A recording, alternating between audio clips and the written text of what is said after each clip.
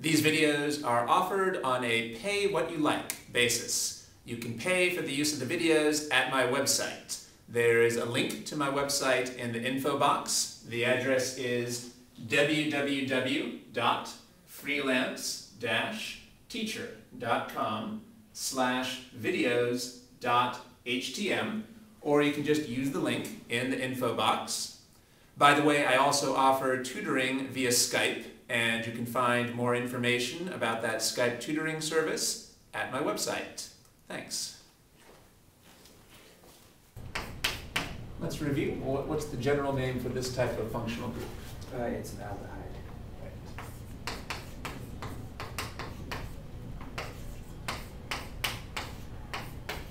And how about this functional group? A ketone.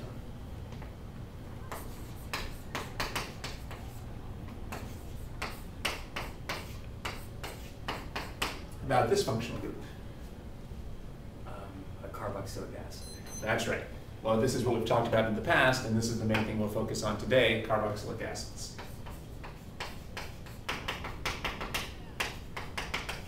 All of these functional groups look somewhat similar because they all have carbon-oxygen double bonds.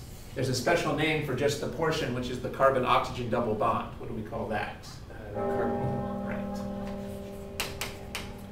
So carbonyl is not really the name of a full-fledged functional group. It's a component of these other types of functional groups. It wouldn't be too helpful to say, aha, this is a carbonyl-containing compound. It's more useful to say, aha, this is a carboxylic acid.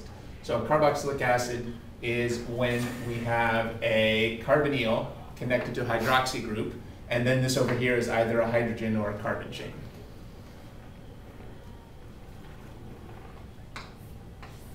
Incidentally, this is kind of a trick question. Do you know what type of functional group this is?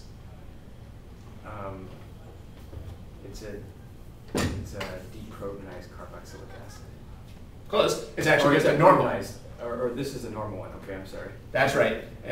You can see that it still has the proton. That's the trick question. COOH is just a condensed way of writing this. That's important to review because oftentimes you won't see the full structure drawn out. You'll just see it in condensed notation.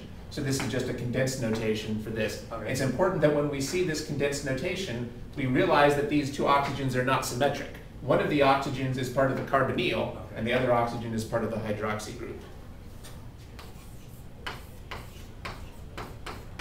And here's another trick question. What type of functional group is this? Well, this is an even more condensed notation for this. So all of these are all ways that you might see carboxylic acids written. So we need to be able to recognize all of these as ways of writing carboxylic acids.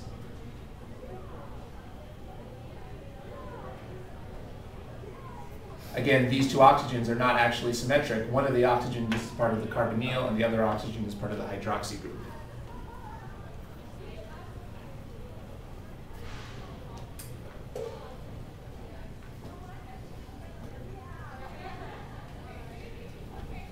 So you said you finished the video on carboxylic acids and acid derivatives. Is that the last video you had time to look at? Yes. Okay.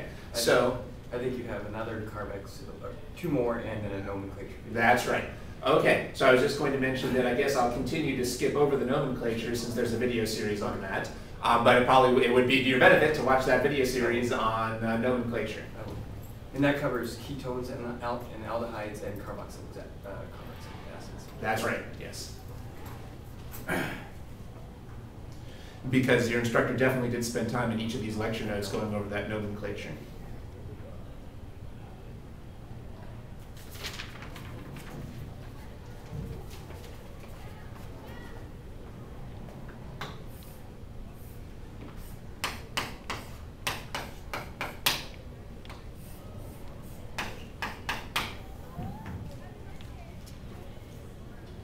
What type of functional group is this?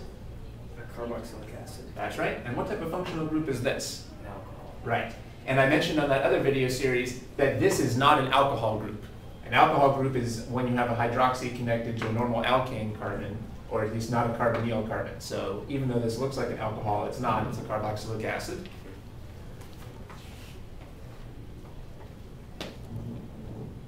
Well then, which of these functional groups is more acidic? The carboxylic acid or the alcohol? Carboxylic That's right, as I mentioned on the other video series. That's why these are called carboxylic acids. But we don't call alcohols acids, we just call them alcohols.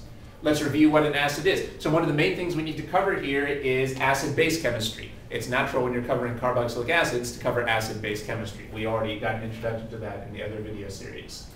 Well, let's review what we know about acids. Are acids molecules who want to donate protons or gain protons?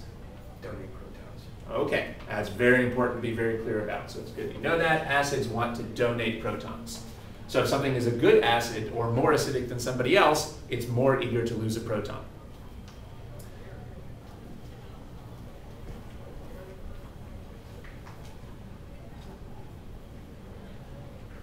Let's point to the proton that the carboxylic acid wants to lose.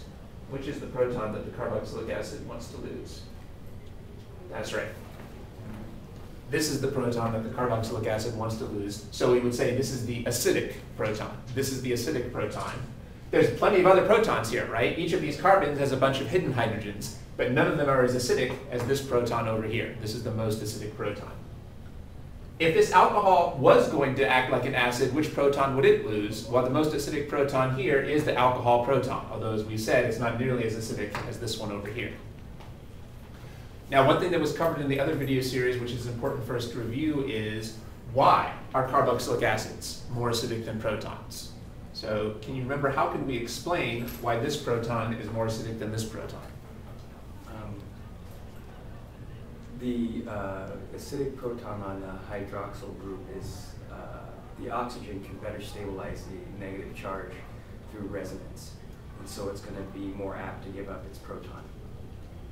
Good. That's a good explanation. The one thing you left out is, I think you were thinking about the right idea.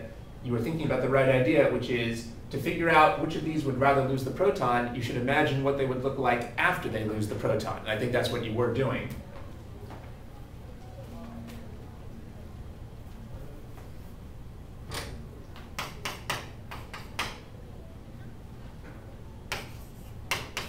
Let's say this is a base. Let's show the mechanism by which each of these would lose their proton and show what they would look like after they lose the proton.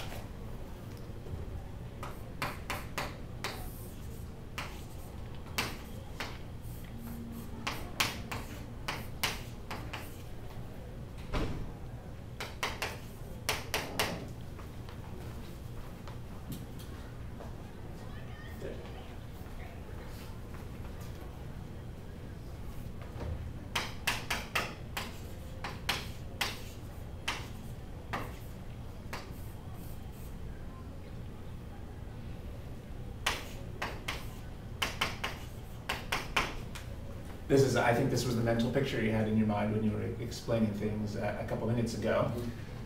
After they lose a proton, these are what the conjugate bases would be. These are what the molecules would look like. Neither of these is that happy because they have negative charges. Nature doesn't like charges. But who is better able to stabilize this negative charge? This negative charge is better stabilized. And could you explain again, why is this negative charge the one that's better stabilized? Because through resonance, it can be that electric charge, or the negative charge can be spread. The electron density is spread more about the molecule than on the exactly. chlorinated alcohol. There's another resonance structure that spreads this out. As we were emphasizing in our last session, the theme for this whole term is using resonance in our explanations. Well, here we can use resonance to explain the stabilization for this negative charge. Let's go ahead and use electron pushing arrows to draw the other resonance structure for this compound. Let's use electron pushing arrows to draw the other resonance structure for that compound.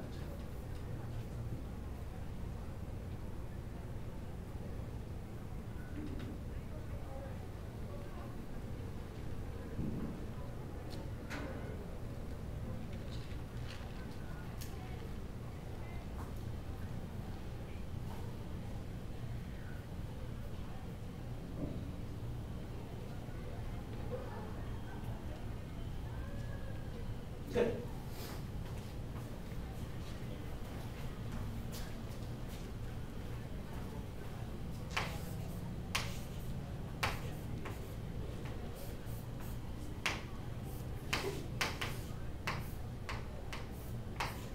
That's good.